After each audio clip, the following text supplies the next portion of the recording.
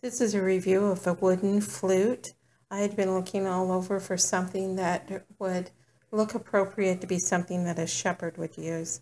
I have a Christmas tree that is my Forgotten Carols tree from a play, a musical that is out there. And one of the ornaments is a shepherd's flute from the time when Christ was born. And so I didn't really want to use one of these silver flutes that you can find. I needed something that actually looked like it would be something that a shepherd would have used, 2,000 plus years ago. And this wooden one seemed to fit the bill for that.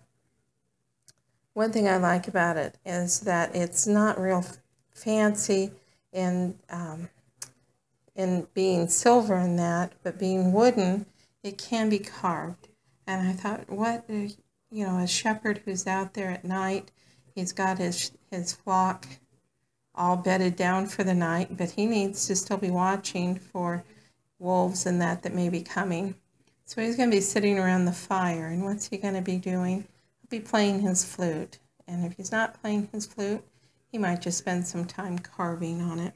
And I love the carving on this wooden flute. So it's going to be hanging on my Forgotten Carols Christmas tree.